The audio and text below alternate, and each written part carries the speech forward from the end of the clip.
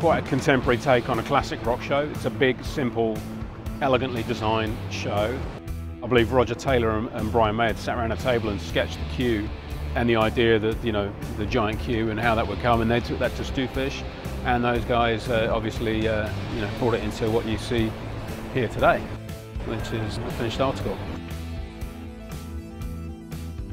When Rick Lipson came to us with the design of the queue, it was a gigantic queue about 35 feet tall. And one of the biggest challenges was figuring out how we were going to build a structure that could hold all the lighting instruments and the lasers and have some edge lighting on it that we designed to look like neon and yet still be tourable. We designed the queue in such a way that it loads onto carts in the position that it needs to be flown out. So when they roll in right off the truck, they can clip it onto their chain motors and start hauling out. With some of the pieces, this is quite a challenge to make a cart that could fit into a truck and be in the correct position.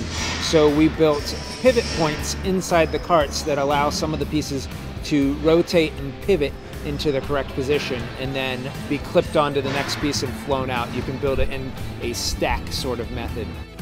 Loading doesn't start till 9 AM, and you know, the band are on stage at 4 in the afternoon sound checkings. Without a rolling deck, you can't do these kind of big multi-truck shows. There's no way you can be doing, you know, building the lighting rig and all the rigging at the same time. You've got to be building the rolling stage, which has to happen down this end of the arena. So it's kind of a seamless process. As that goes up, that's built and then slides in, and the same on the out.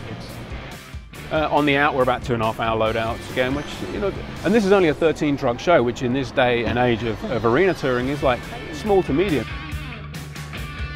One of the most important things I felt that PRG had to offer our rolling stage, but also our engineering abilities. And our art department is fantastic and worked really closely with the design team to find the finishes that they were looking for. And our electrics department, which came up with a fantastic neon-looking product that was easy to maintain, relatively inexpensive to produce, and the lighting designer, Rob Sinclair, absolutely loves.